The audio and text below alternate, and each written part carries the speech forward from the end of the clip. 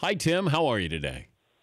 Oh, your lead-ins are getting much better. You're getting close to the truth with me. You're almost up there in the Woody Page stratosphere on Around the Horn. Still got a ways to go, but clearly number two. I did pass Jay Mariotti in shows earlier this year, so that was something of a triumph. Could Woody Page still take you in a fight? I think I can move a little quicker. I think I can stick and move. Okay. All right. I'd like to see, but Reale, you couldn't. He's a powerful man. You couldn't take Tony Reale. Reale's very. You had him in the studio. He's very fast twitch. He's a little quick for me. He's wispy. Wispy and wired. Yes. All right, Tim, that's all I needed. I appreciate you joining us. Okay, I'm glad we ran down the show. We get to meet at Kimes next week. How is this playing locally in Dallas that Zeke gets to play Sunday night, but his status after that is in limbo? I think it's confused. I mean, I think people are obviously excited he's playing against the Giants. Gives them a much better chance against their top division rival. But the idea that he might disappear after that and not be seen until November is a little scary for Cowboy fans. And, you know, the fact that Henderson gave it the 6 games, fans feel like he rubber-stamped what Goodell did. But that's kind of what eventually the court is going to do the same thing. I think Zeke can win in court for a short period of time and maybe get the injunction and be able to play. But ultimately, it's going to end up the same way the Brady case did, I think. Are Dallas fans more upset with the commissioner or Ezekiel Elliott? The commissioner. I should say there's some aspect of fans that read this stuff that came out over the weekend, you know, his own testimony about what he did at Ohio State and with the girl and all, and they're probably a little shocked by it. But by and large, fans are upset with the commissioner, with myself, with anybody else who isn't just staunchly in the category of, you know, Zeke is innocent. He was set up by this girl, and if you see it any other way, you're naive. Wait, so they're angry at you with how you see this? Well, I mean, I think Zeke has brought a lot of these problems on himself, and you know, I've never once written or said that he is guilty. I have no idea if he is. I just said there's enough there for the league to determine he was. Now, when the league comes out over the weekend, and you know, the woman who investigated Kia Roberts, who investigated Tiffany Thompson, apparently is not allowed to be part of the decision-making process. Yeah, that is beyond a horrible look for the league, and that is the kind of thing that I think, you know, should be able to get it beat in court. But everybody tells us that it won't matter because the Brady case ultimately came down to a judge saying Goodell has the right to use facts as he sees fit, because all this power has been given him, and we're not going to fight that power. Do you think that how's Jerry Jones taken this? You know, he's been unbelievably silent on the matter in the wake of the 6-game suspension. Before that, he was saying there was going to be nothing. Yeah. And recently he said there's going to be some good news, but I think he just meant good news like I think he thought he was going to be able to play in week 1. But I think he is – I mean, this is not an easy match for Jerry. Jerry can overpower a lot of people. He can't overpower the commissioner in the league, and I think that's frustrating for him. Is this a Super Bowl team? I mean, Harold Henderson was at his party at the Hall of Fame. That didn't go well. Think about that. He had the corn dogs and the donuts with everybody else, and he still gave him 60 games. To answer your question, no, that's what's interesting.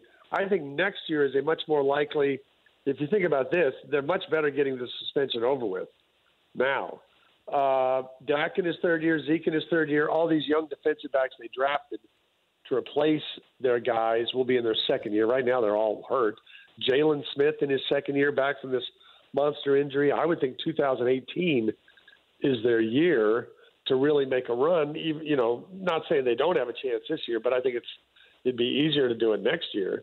So I would, if I'm a Cowboy fan, I want to get this suspension over with and get on with Zeke's career and move forward because it's a good young team.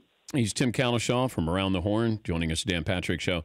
Yeah, trying to understand Ezekiel Elliott and what he'll mean on Sunday night against the Giants, and then if it's Darren McFadden after that, is it going to be that much of a drop-off in the play calling?